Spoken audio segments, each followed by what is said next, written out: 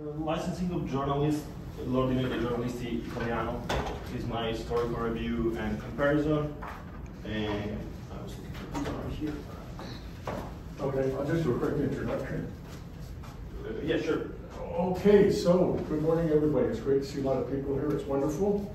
This is one of those things in the academy that happens, and it's a defense of the thesis that a candidate for the master's degree provides. And it's a very interesting event. It's open, it's public, it's part of the academic process. So what we're going to do today is we're going to start off with a presentation by Andrea. And have you got your parents? Oh, yeah, okay. And it's wonderful to see all you guys here, friends of Andrea. And he's going to make a presentation, which he'll explain to us in a moment. Then, after about 40 minutes or so, we'll have questions. The public is welcome to ask questions. The three, I want to call them referees. The three people involved on the panel are Susan Swanberg, who's here, Dave Premier, who's there, and my name is Jeff Owen. So, and they'll no doubt ask probing questions about the thesis and the idea. What it is, it's a defense. It's an academic defense of an idea. So it's a very interesting idea, and we put it up for a defense. At least Andrea puts it up for a defense. So, ready to go? Yep, I just have a question myself. I don't know if it would be possible to have somebody like moving the slides for me, or like do it sure, no myself. problem. I don't know if anybody guess wants to do it. I can do it. Oh, you can do it? Yeah, I'm not looking at your window there.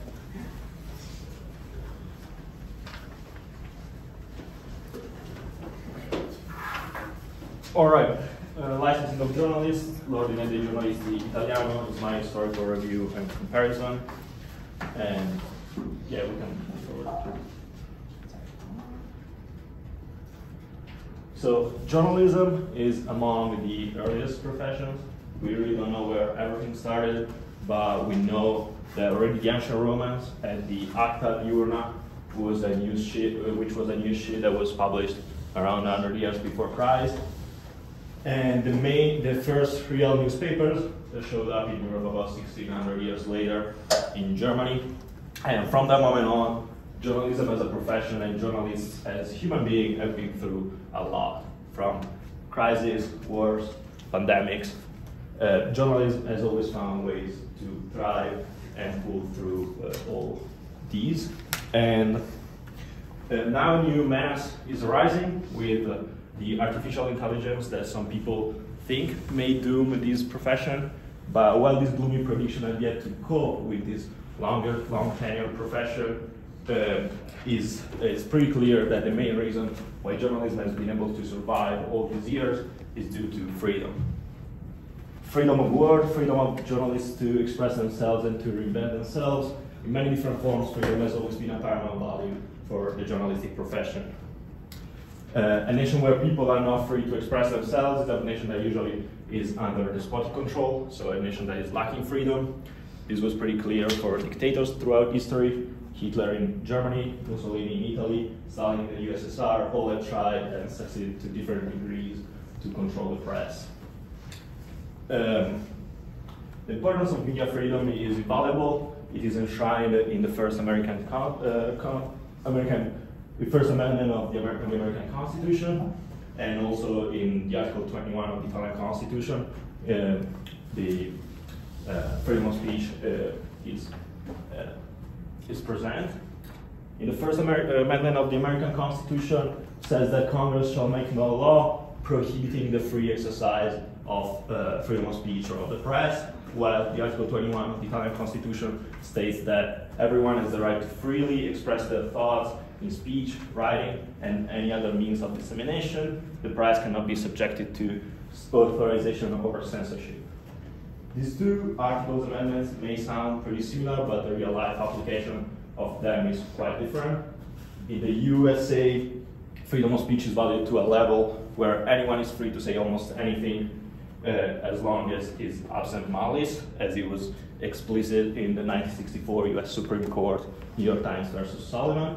Instead, in Italy and in Europe in general, freedom of speech is valid to the extent that it should not unfairly or maliciously harm other people or groups or cultures.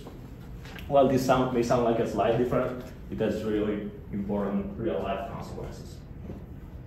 Regardless of the type of freedom that Article 21 of the Italian Constitution is referring to, that the press cannot be subjected to authorization or censorship, certainly appears in stark contrast with the Article 45 of Italian law, the one that establishes the order of journalists. What this article says in big words is that basically to be a journalist in Italy, you have to be a member of the order of journalists, which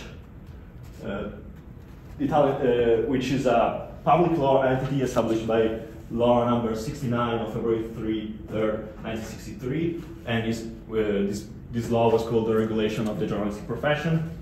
And Italian journalists' order main role is the maintenance of the professional register and the discipline of its members. The order is required by the law to guarantee the training and suitability of those entering the profession, as well as the protection and respect of professional ethics. And the order is controlled by a main national governing body that stays in Rome, divided then into several regional branches.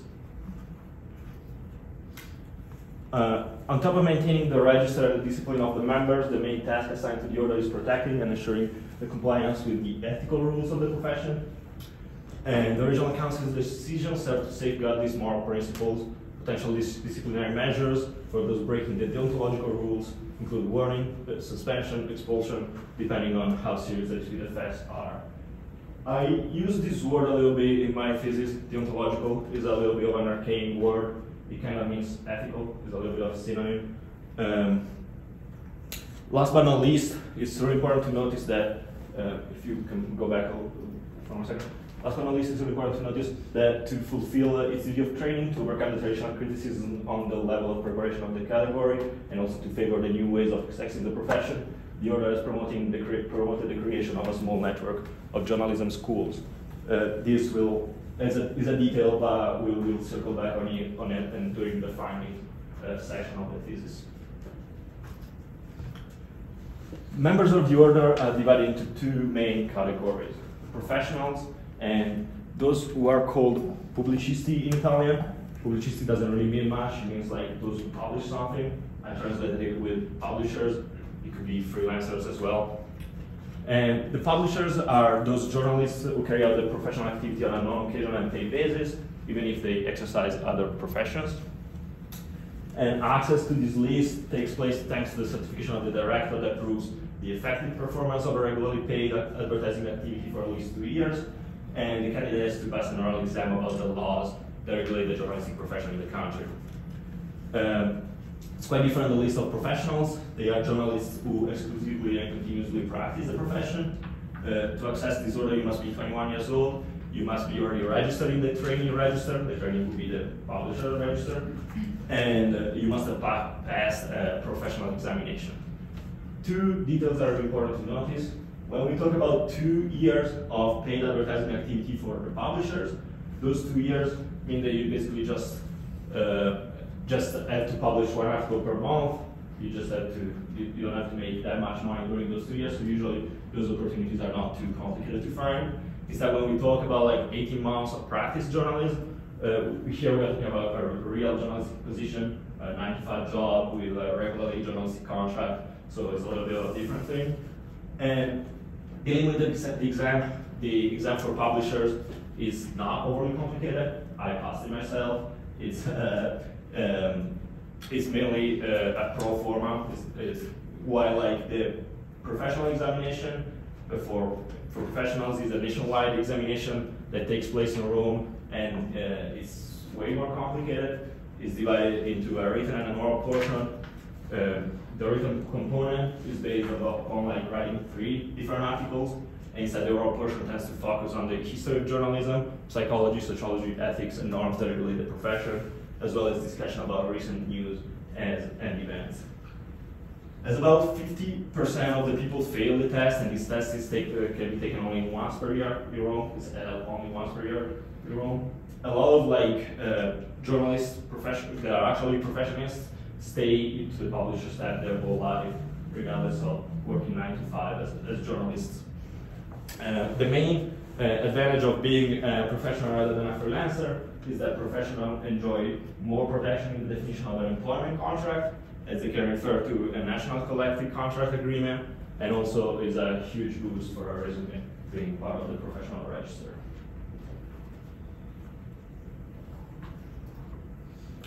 Now, I know that particular students' attention span is about 7 minutes. I already talked for at least 7 minutes. I will ask you 7 more minutes for this historical review. That's going to be a little bit more trickier, but we will pull through. And I did this historical review to try to understand why the order was founded, what happened, and we'll give a little bit of background context behind it. It is generally agreed that journalism as a profession in Italy began in the year 1877 with the foundation of the Association of the Italian Periodical Press. Italy as a country was unified about 16 years earlier, in 1861, but up until that moment there were no press association, and the only constitution that was talking about the press was the Statuto Albertino. That was a constitution of the Kingdom of Sardinia that was eventually extended to the whole Italy once unified. So this is basically the first moment where we talk about an Italian press in Italian history. The statute of this association was divided journalists into 3 categories: the effective ones, the publicists, and the visitors. So it was already pretty similar to what happens nowadays. Moving forward to 1908, the National Federation of the Journalistic Press was founded, and the profession received its first official legal recognition when the law number 406 granted journalists 8 railway receipts with a 75% fair discount, and only individuals who make journalism their usual sole and paid profession were eligible for those discounts, so it was actually recognizing the profession.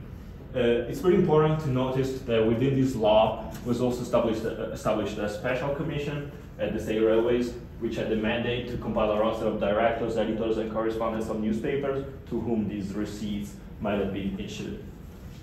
This will come pretty handy for this guy. This guy, Benito Mussolini, took over in Italy in 1922, and in 1924 he founded the thesis, the Union of Journalists. And that same register that I was just telling you about was then used when, in 1925, there was an agreement between the Federation of the Press and the journal publishers to create in each region a joint committee of journalists and publishers, and this committee was tasked to compile that local register of active professional journalists. You may imagine this was a pretty important step for Mussolini. Again, a dictator wants to control the press, and having a list of all the press members is a first step towards accomplish that goal. In 1925, again in December, with the law 2307, the Order of Journalists was technically established, and ideally this order should have taken over the creation of this register, and only those registers would have been allowed to practice the profession. Eventually, this law was never applied, and the order was not created by Mussolini, because in 1926 it was instead created a unique syndicate of public right for all categories of professionals.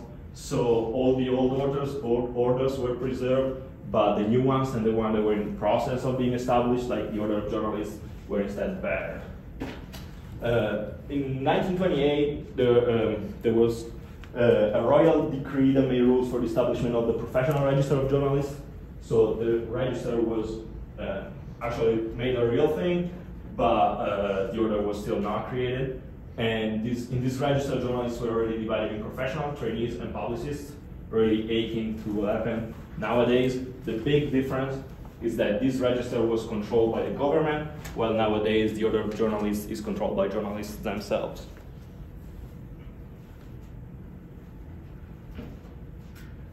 After the war, actually not really after the war, like 2 years before the end of the war, when fascism collapsed, the Federation of the Press was reestablished, and the government issued a decree that replaced the interregional committees for the Register and the Commission Superior for the Press with a single commission based in Rome.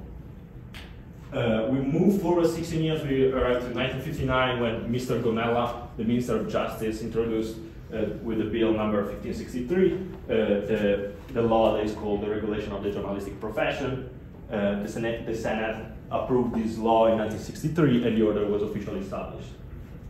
There's a pretty huge gap here that is complicated to explain because we go from the order that is trying to establish this. We go from fascism that is trying to establish the order to 1943, where people are trying to go back and get the situation as it was before the fascism, and then again in 1963, a little bit like weird and unexplicably, we go back to something that is really similar to what was going on during fascism. It's really complicated to understand why, particularly like if we look at what was going on in the post-war, in the rest of the world, where like Western societies and democracies were basically going in the opposite direction to respect to what was going on in Italy.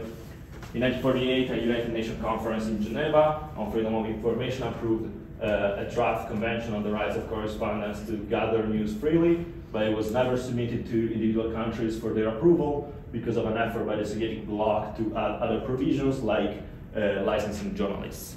So the Western societies didn't want a licensing system of journalists, and they were more like the Soviet bloc that was under still like Stalin was still alive, they were still against the USSR, and they were still trying to licensing journalists. 12 years later, the case De Becker versus Belgium in 1960 attracted interest internationally. It was basically De Becker. Here we're talking about 3 years before the Italian Journalists Order was founded, and De Becker was this guy who was sentenced to death after being found guilty of aiding Nazism during the World War II while serving as the editor of a Belgian newspaper. And eventually, after receiving a life ban on exercising some rights, including working as a journalist, his death sentence was commuted and he was allowed to leave jail. And De Becker complained to the court about this ban, saying that this ban violated his freedom of speech. Eventually, the commission determined that because the De Becker restriction was inflexible and permanent, it actually violated his right to free speech. This is a pretty important step because, as analyzed in an article that I read called Licensing of Journalists, although the commission did not entirely rule out the possibility of a ban, the decision has to be understood in light of the extreme circumstances of this case, namely that De Becker had committed treason while Belgium was at war under an enemy occupation. This suggests that prohibiting access to journalism through a licensing system could never be legitimate. So we have 1948, where the United Nations are basically going in the opposite direction.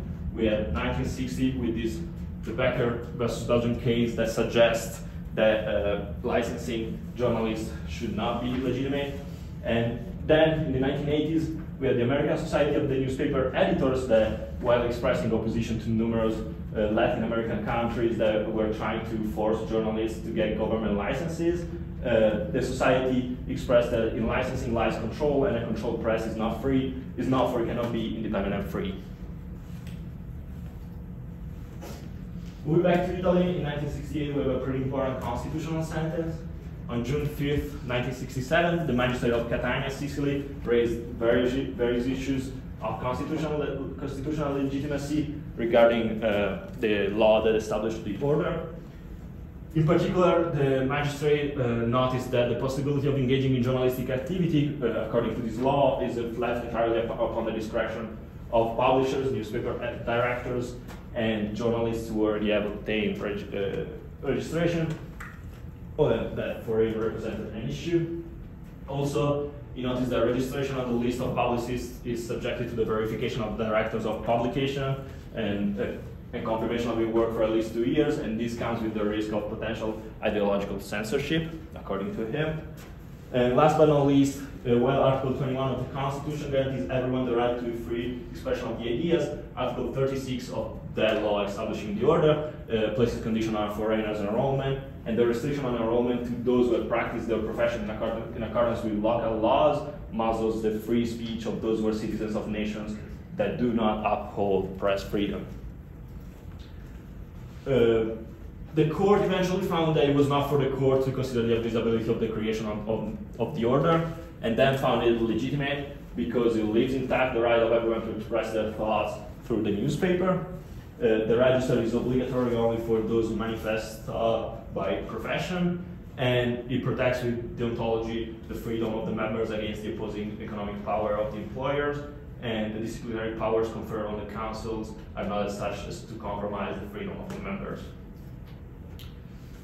Right after this sentence in 1972 started like some movements and some sort of like riots against the order. In 1972, 3 deputies of the Italian Republican Party presented a proposal divided into 7 articles to asking for the suppression of the law establishing the order.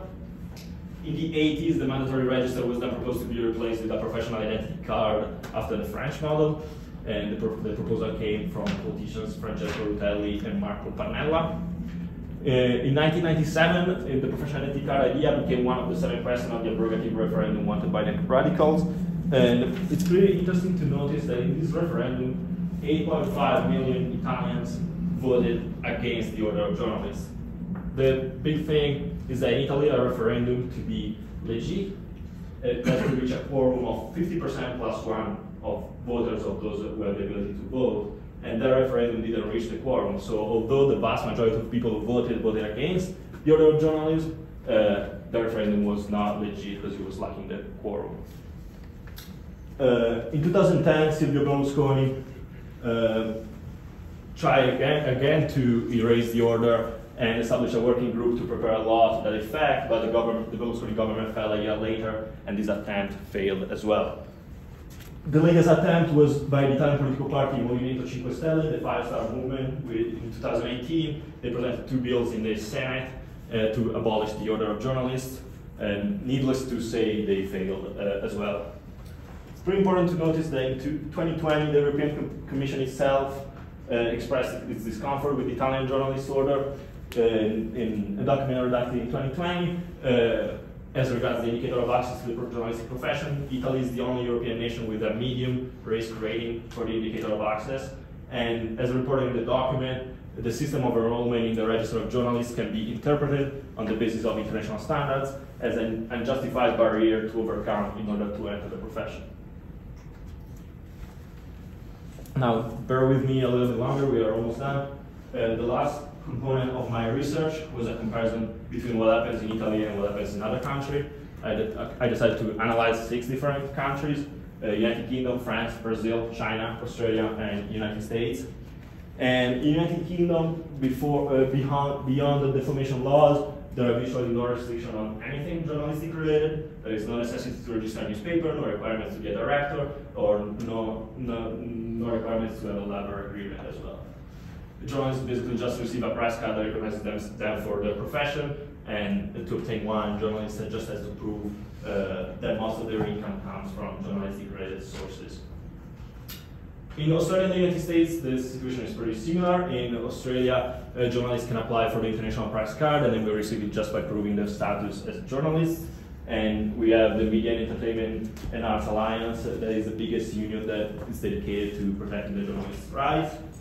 While in the United States, there is no recognized professional charter, the Society of Professional Journalists promotes journalistic conduct, but does not issue any identification cards to the members. And the press pass is issued to members of the press to obtain some privileges, such as participating in certain events, but to get it, the journalist just has to apply and prove his position as journalist. A little bit different situation in France. It's more similar to what happens in Italy. In France, the journalistic status was established by a judicial act in 1935, and the status is characterized by the implementation of a professional journalist card. The main difference is that a commission made up equally of journalists and media owner representatives issues this card, and this card must be renewed every 3 years. But it just substantially recognizes journalists symbolically and makes it simpler to take advantage of several social benefits. And it's pretty important to notice also that there's no exam to obtain this card. This card is automatically assigned to those who have worked as journalists for at least 3 consecutive months, so not that long. In Brazil we have 10 major conglomerates that share the journalistic market, and up until a few years ago, you had to have a high school diploma to exercise the journalistic profession, but in 2009 the Supreme Federal Court declared unconstitutional the requirement of a high school diploma, so things are actually changing. And last but not least, in China, Chinese constitution technically allows its citizens freedom of speech and press, but the media regulation also leave authorities free to crack down on news stories if they endanger the country. And in China, journalists are required as well to pass a test. This test is about the history of communism, journalistic laws, and the differences between the Western and Eastern approaches to the profession of journalists. And the card also can be withdrawn for various reasons. And last but not least, China requires also foreign correspondents to obtain permission before reporting in the country. Now, we dig into the research, the main block is gone. We just want to take a little bit of a step back. These were my 3 research questions that guided me through the process. I asked myself, and I researched what is the history and provenance of Italian laws related to licensing journalists. How might these laws impact or have impacted the practice of journalism in Italy? And how does media licensing in Italy differ from what happens in the rest of the world? In this chapter findings, in this findings chapter, I try to answer those questions. Particularly the first one is just a little bit of a sum of what we already talked about. The history and provenance of Italian laws related to licensing journalists. We have 3 main bullet points. In 1877, the Association of Italian Periodical Press was founded, and it was basically the first journalistic association in the country. Then we have the fascinating laws that technically established the order between 1925 and 1928, and then the Order of Journalists was actually established in 1963. These are the 3 main historical components. As from like an historical and sociological point of view, it sounds like it's hard to find elements in favor of the order. It cannot be said that everything within the order in itself is wrong. Again, the order has this journalistic deontology that is a sort of moral code that some people view as a shield for journalists, particularly for 2 aspects. In Italy, with Articles 2104 and 2105 of the Civil Code, established that the worker's duty is to respect the employer and basically do what the employer asks him to do. This doesn't apply, thanks to the journalistic deontology, this doesn't really apply to journalists, because the first responsibility of a journalist is to impartially present the public with the facts. So if your employer technically asks you to do something like, I don't like that guy, you should talk bad about it, and you don't have to do it because your first responsibility is to present the public with the facts. And another important thing that is presented in the deontology is that it protects the journalistic sources, and so it guarantees protection for the sources that is pretty important for journalists. Responding to the question how the order impacts and has impacted the practice of journalism in Italy, I found like different levels of problematics within the order. Particularly, too many people have access to the freelance level, and while like the access to the professional level remains overly complicated, even for real journalists to comply with, many people will reach the freelance level for then not even practicing the profession. This creates a lot of confusion as real journalists and professionals of other sectors often lie in the same group. Just to put it in numbers, in Italy we have about 110,000 journalists. Is 1 journalist every 560 citizens. In America we have 4,000 journalists. Is 1 journalist every 100,000, about 100,000 people. So the numbers are really different. And the fact that so many people get to the publisher level is due to 2 main facts. First, that a lot of people try to become journalists, they get to the publisher level, and they decide that like their talents, we have 10 more minutes.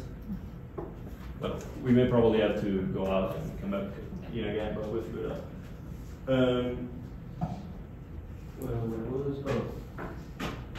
Publishers, yeah. Journalists, a lot of journalists, aspiring journalists, get to the publisher level, and then they decide that their talents are better expressed in other fields, but they maintain the professional card, so they're still registered as journalists, although doing something completely different. Another thing is that a lot of people that don't even practice the journalistic profession, like a doctor, for example, a doctor that publishes one article per month in a scientific newspaper, can apply for the publisher level and obtain access to it. So like we have these two categories of people that are members of the order technically, and they usually just use the order to their advantage, because like being a member of the order, you can ask for free tickets for soccer games, concerts, participate to press conferences. So some people just become members of the order mainly for this reason. And while people who have other jobs can have access to the order without even knowing it, again, like the example of the doctor, those who really want to become journalists often cannot afford to spend 2 years practicing just to get to the freelance level. This is because a really important requirements to get to the freelance level is working for 2 years and getting paid at least 2,000 euros. 2,000 euros for 2 years is about like 80 euros per month, so it's not really like you can make a living out of it. And so the thing is that this law was made because the government was trying to prevent people from employing aspiring journalists without paying them. At the same time, accidentally, it put like a bar to set the employment contracts for aspiring journalists. So nowadays in Italy, it's really complicated. If you're not a publisher yet, it's really complicated to find a position that pays you more than 2,000 euros in 2 years, which is really not much, and people who cannot afford it just cannot do it. Also, going to the next step, is becoming increasingly challenging to just attempt the professional examination without going through master schools in journalism. This is because, again, after taking those 2 years, getting paid only 2,000 euros for 2 years, the idea would be that you should find a regular journalistic job for 18 months, and then you can apply for the exam. The thing is that most of the newspapers and media in Italy don't hire people to that contract for 18 months unless they are already member of a master school. So like people who cannot afford to go through 2 years of basically being unpaid and then cannot afford to pay for a master school, it's really complicated for them to have access to the profession. Another big problem with the order is definitely the one underlined during the 1968 trial. If the possibility of undertaking the journalistic activity is made dependent on the complete discretion of the publisher, newspapers, editors, and the already registered journalists, this may create some form of ideological censorship. We are really there. This is the second to last slide, where to look for possible solutions. I analyzed those 6 countries and I divided them into 3 groups. The restricted group with China and Brazil, the freedom above all group with US, UK, and Australia as representatives, and the in-between group with France and Italy as well could be in the in-between. And I tried to understand within those groups which one could be a good example of something that Italy should try to copy and emulate to change and to find a better solution to this problem. The restricted group doesn't look like a solution for me. The state-controlled censorship mechanism, like the Chinese one, would not repair Italian issues, and it would also not be accepted internationally by the closest Italian allies. And also, a propaganda department already existed in Italy during the fascism, and now we all know how it went. So this doesn't look like a possible solution. Also, like the main issue with the Italian system is the examination, and the Chinese system would not resolve this issue because they have an examination as well. Dealing with Brazil, the main issue would be related to the fact that most media are owned by the same entities and are too heavily entangled with the government, so that doesn't look like a proper solution to me. Looking at the freedom above all group, access to the profession is free in all of them. It is not required to join any order, and the press is not subjected to almost any form of repression.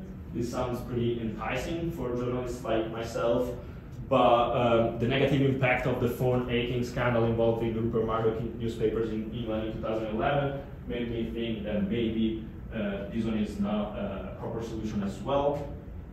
This scandal in 2011 basically involved Rupert Murdoch newspapers and the journalists who were working with them. They were accused of basically tapping and wiring VIPs and even normal people to receive information and gather news. And this scandal represented a huge issue and damaged the relationship between journalists and readers. On top of that, a country that has been pretty restrictive so far as Italy does not look likely to turn into the complete opposite from one day to the other. Last, France, the other member of the in-between group. France has an order themselves too. They have an order themselves too, and this order protects its members and has some positive values that Italy may want to maintain against those values that we mentioned when we were talking about the ecological part. And the big thing about France is that replacing the exam with a membership guarantee just by previous experiences could represent a solution to open up more the access to the profession, and particularly would also prevent people who don't actually exercise the profession to be part of it. Also, again, like people without an exam, people do not have to go through master schools and through that whole process that makes everything more complicated in Italy. And the idea of renewing the card every 3 years could also help in maintaining within the order only people who are actively practicing the profession. But on the other side, an order appointed by government decree may risk being subjected to some sort of governmental and political pressure, which could not be ideal. Conclusion. The king is dead, we're at the end. And this thesis mainly confirmed the initial hypothesis. The Italian licensing system has some issues that represents hindrances for the profession. To arrive at this conclusion, 3 questions have been answered. The first, related to the history behind the order and the laws that govern it, furnished a general background of the context in which the actual system was born. The second question, related to the impact the order and its laws had on those who practice the profession, revealed that many people have been affected throughout the years by its policies. We saw all the people that protested against the order, those 8 million people that voted against it. And the last question, related to possible solution, proved that while this remains a complicated and debated topic, the other countries and allies have opted for different ways to handle it. It also showed that Italy doesn't have to completely steer away and change its system to solve most of the issues within the order. The country just could take example for what happens on the other side of the Alps in France, at least initially taking inspiration from French, could help a young aspiring journalist and give freer access to the profession and potentially lead in the future to other perhaps more drastic changes, like a totally free model following the United Kingdom to the United States blueprint. We have 90 seconds left and done.